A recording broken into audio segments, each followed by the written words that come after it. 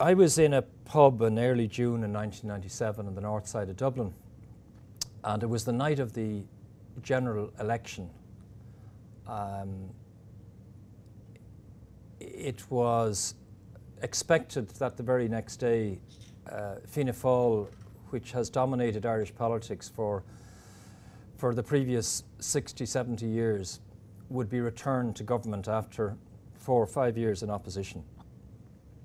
And who walks in but a man called Bertie Ahern.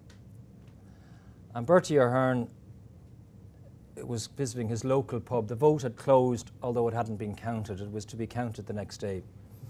And he called me over to ask me a couple of questions. I was there with another gang who had been out canvassing for an independent candidate. And he said, "I heard you've been writing this stuff in the Sunday Business Post," which is a weekly financial and business and political newspaper, about a senior Fianna Fáil politician who had taken a bribe of £30,000 during an election campaign in June 1989. The politician hadn't been named for legal reasons. It's a very restrictive media.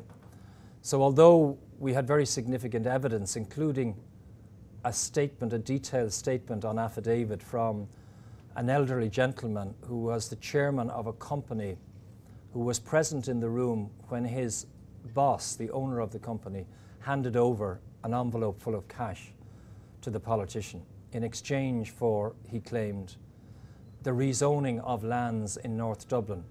Rezoning would of course involve multiplying the value of these agricultural lands if they were rezoned for housing, for instance.